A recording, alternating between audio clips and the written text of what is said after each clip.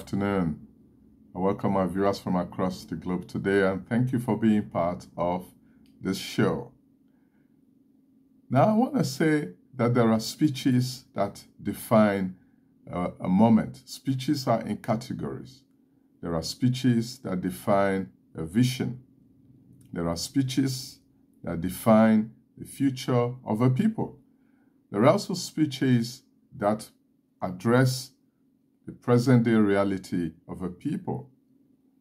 Now, in this category, we have I Have a Dream, a famous speech by Martin Luther King Jr. In this category, also, we have a speech of Nelson Mandela after he became the president of South Africa.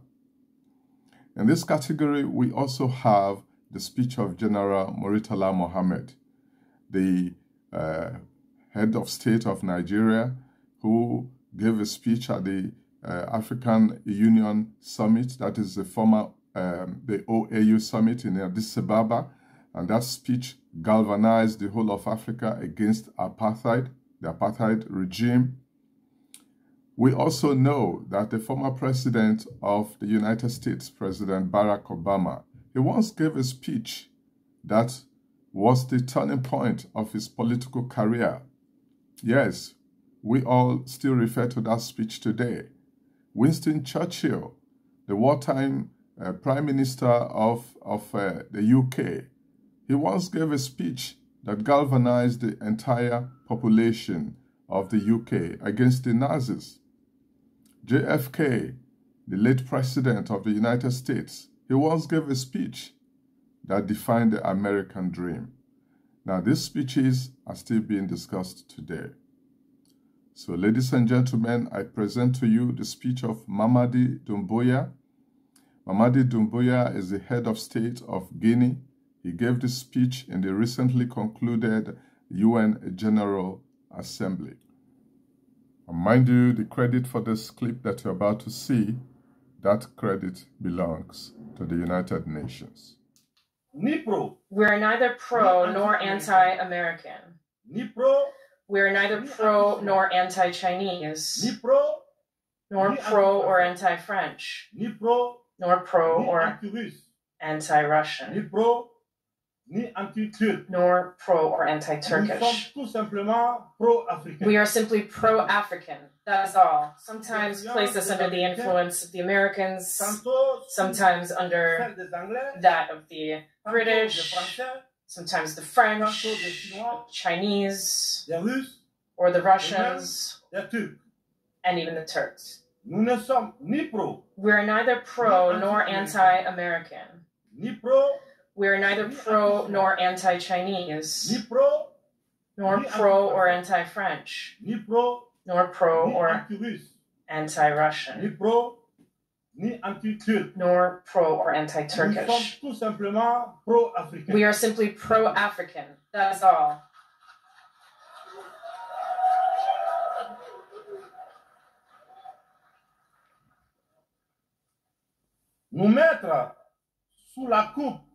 Placing us under the influence of this or that power is an insult.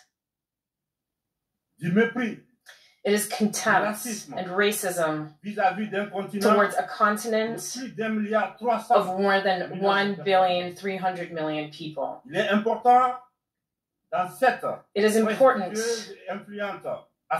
that in this prestigious and influential assembly we understand clearly, definitively, that the era of the old Africa is over.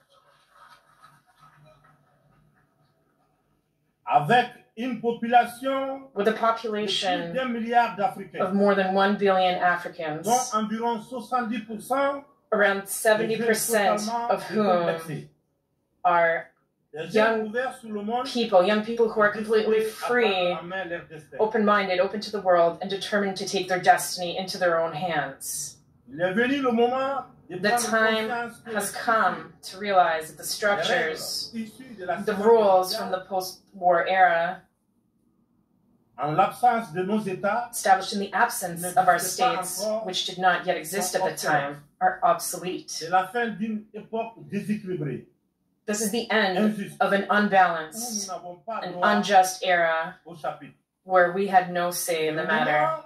Africa, ladies and gentlemen, is suffering from a governance model, a model that is certainly good and effective for the West, which developed it over the course of its history, but which is difficult to incorporate and adapt to our realities, our customs, and our environment. Alas, I have to say that the graft did not take. I know that when I say this, many will immediately say to themselves, oh, another warmonger who wants to wring the neck of democracy, or another soldier who wants to impose dictatorship. However, I want to say very clearly, without hypocrisy, without pretense, eye to eye, we're all aware that this democratic model that you have so insidiously, skillfully imposed on us after the La Baule summit in France, something you've been imposing almost religiously. This model does not work. Various economic and social indices demonstrate this plain and clear. This is not a value judgment on democracy itself. Believe me, this is just taking stock of the situation. It's a balance sheet. Over several decades of chaotic experimentation with this model in our environment, we can make this observation. This was a period full of nothing but political games. And this, of course, has been to the detriment of what is essential, namely the economy and the local processing of our natural resources. Allow me to take this truth exercise a little further.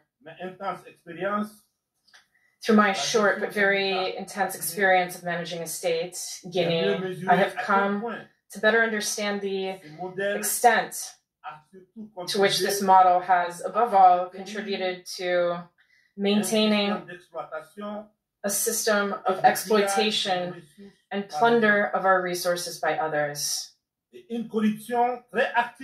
and a rampant corruption of our elites. So, what a speech. In that speech, he talked about foreigners defining the African agenda and boxing us in. This is one of the primary reasons why we set up this channel, to give voice to the African voice. Yes, to tell the other side of the story, because one-line narratives and one-line stories are dangerous for us African people. He talked about the corruption of the African elite, who the moment they get into office, they get elected into power, they begin to protect their own interests, and then they begin to also protect the interests of their foreign masters. He talked about the unsuitability of Western democratic model in Africa.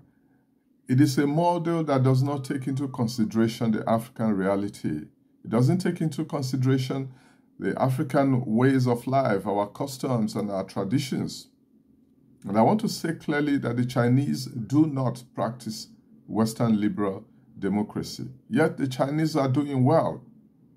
The people of the Middle East, they do not practice Western democratic system. Yet they are doing well. And nobody's imposing anything on them. Nobody's imposing anything on the Chinese people.